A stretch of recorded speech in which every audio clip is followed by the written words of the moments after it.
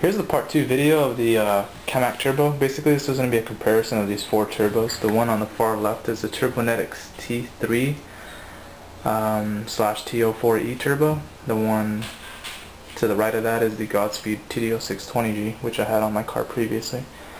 The one to the right of that one is the KAMAK TD06SL220G STS turbo. And the one to the right of that is the stock SR T25 turbo that comes on the S13s. And as you can see from just by looking at them, the one on the far left, the Turbonetics, is obviously the largest of all of them. The compressor housing is huge. The inlet is a 4-inch inlet. To the right of that, these two KAMAK turbos, the specs on them should be the same if Godspeed's manufacturer or supplier actually made the turbo to spec, which from taking it apart they kind of were off by a little bit.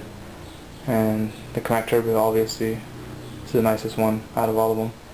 And then the stock tiny little puny T25. This turbo I actually had on my previous setup before the Godspeed. This was my actual first turbo install on my car, and it was on stock motor boosting 7 pounds, and it was actually fairly quick. I can't complain. I mean, obviously since it's a lot smaller, the spool time on it was ridiculously fast.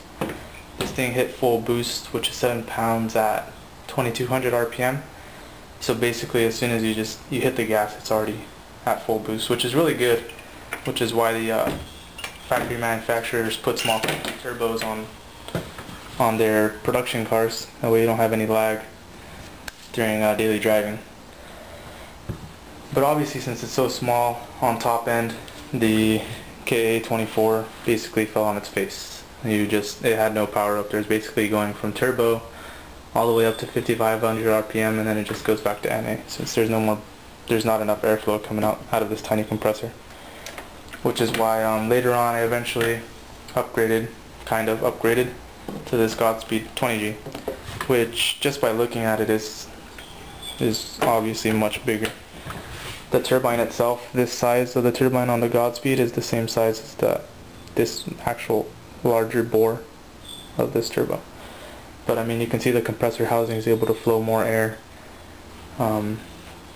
The exhaust turbine is much larger compared to this bottleneck looking thing. I mean, this thing is actually really small compared to this one here. But yeah, one thing that I want you to focus on or pay attention to is the amount of blades that these turbine wheels have. This one has 1, 2, 3, 4, 5, 6, 7, 8, 9, 10, 11. 11 blades. This one here has the same amount, I think. 1, 2, 3, 4, 5, 6, 7, 8, 9, 10, 11, 12. Actually, this one has 12 blades. So T25 has 11 blades. The Godspeed 20G has 12 blades.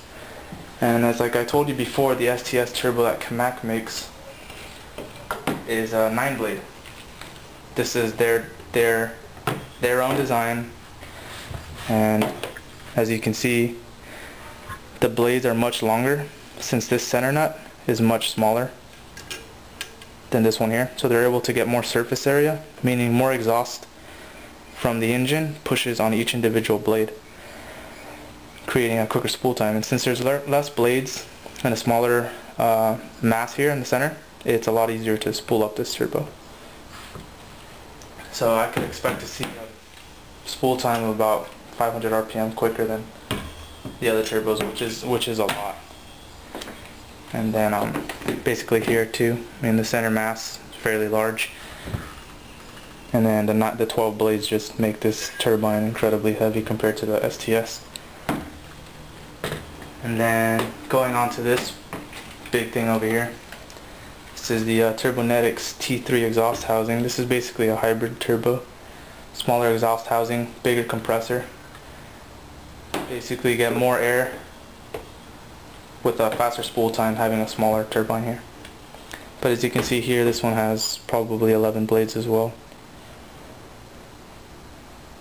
Yeah, 11 blades, but I mean, you can see the size of the mass of this center portion here compared to the the KAMAK STS version. I mean, so that's a pretty big difference there.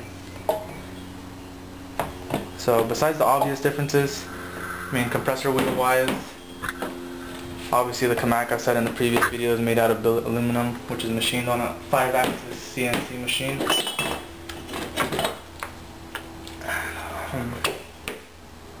So, okay, now that I made a mess, I'll basically go into explaining the internals.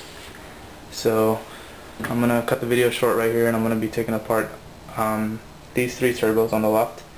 I'm not going to take apart the 225 because obviously it's a little small, doesn't really compare to the other ones.